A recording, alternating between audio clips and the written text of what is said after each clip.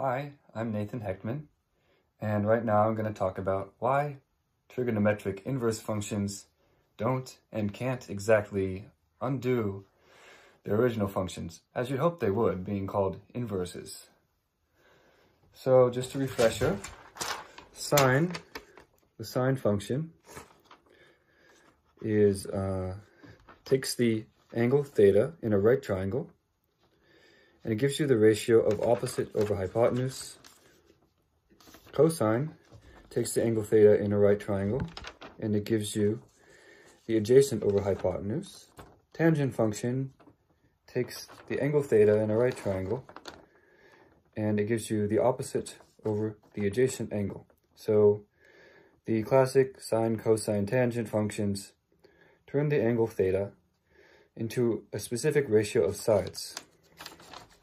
Their inverse functions on the surface put information in the opposite direction. So while the sine function took in theta and gave you the ratio opposite over hypotenuse, the inverse sine or arc sine function takes the ratio opposite over hypotenuse and gives you the angle theta. See the brown arrow here, how it points the opposite direction of the green arrow here.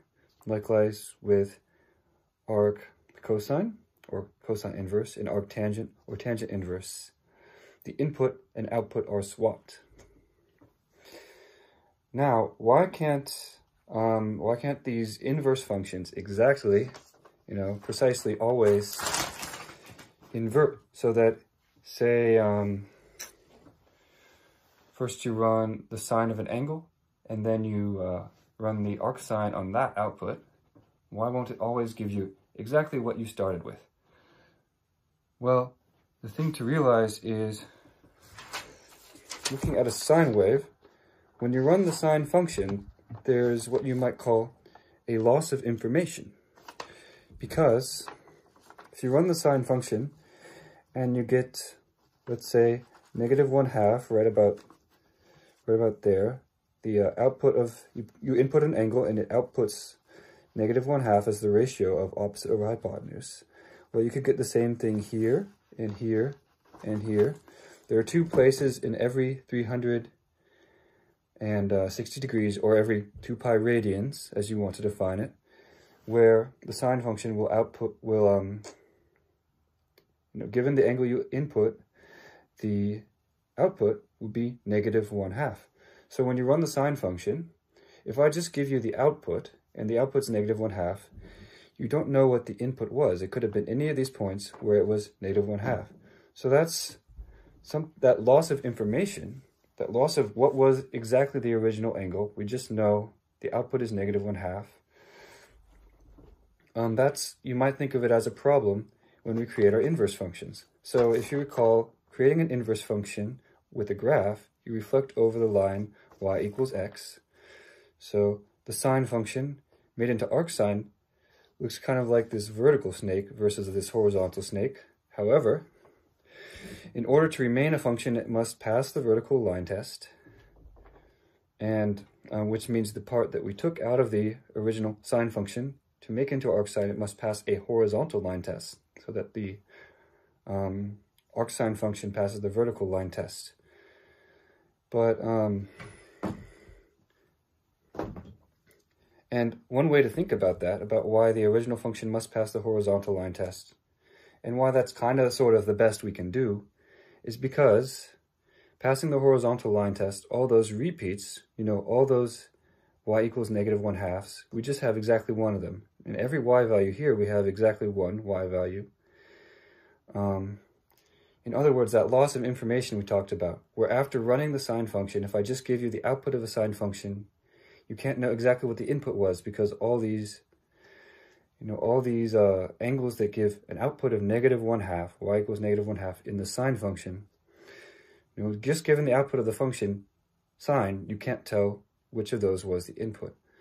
So that loss of information is sort of built into the structure of these arc functions, because we choose a part of this function where you have exactly one input for every output, exactly one output for every input.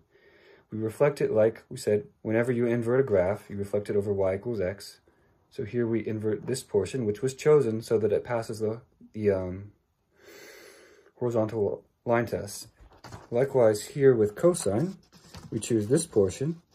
In the case of sine, it was between negative 1/2 pi and positive 1/2 pi. In the case of cosine, it's between 0 and pi. In the case of tangent, it's between negative 1/2 pi and positive 1/2 pi. Part of the reason for this, if you're familiar, is that sine and tangent are odd functions. In other words, if you reflect them over the x-axis and then the y-axis, you'll get the same thing, whereas cosine is an even function. I could go into more depth on that, but I don't think that's very directly relevant. Anyway, so looking at the original functions, we chose a part of each that passes the horizontal line test. And as their functions already, they all pass the vertical line test. So when we invert them, again, these blue sections are the inverses of sine, cosine, and tangent, respectively. And because we chose a part of the original function that passed both the horizontal and vertical line test, when we invert it, it still does pass both the horizontal and vertical line test. And again, there was that loss of information when you ran sine. I just want to show you kind of what that looks like. So here we go. Let's choose an easy angle for sine. Let's say sine of sine of 30 degrees. If you recall, that should be 1/2. Sine of 30 is 1/2. Well, there's another angle. Whose sine is 1/2, and that is sine of 180 minus 30 degrees. In other words, 150 degrees. That is also positive 1/2. Sine of 30 and sine of 150 degrees are both positive 1/2. Okay, so what happens if you take the arc sine of 1/2? In other words, if you use what we call the inverse function of sine, you take the arc sine of 1/2. Well, looking at the inverse function of sine again, we see that the range only goes up to, in the positive direction, the range only goes up to positive 90 degrees, in other words, pi over 2. So we're not going to be able to get back that 150 degrees that we put in the second example. It's only going to return that 30 degrees. So if we do arc sine of sine on 30 or arc sine of sine 150, in both cases, we're going to get the same thing, which is we're going to get 30 degrees back. And that's just in order to maintain the, the functionality, and also because of that loss of information, that if you take the sine of multiple things, and I just tell you the output of the sine, you can't know what the input was because there's that repetition.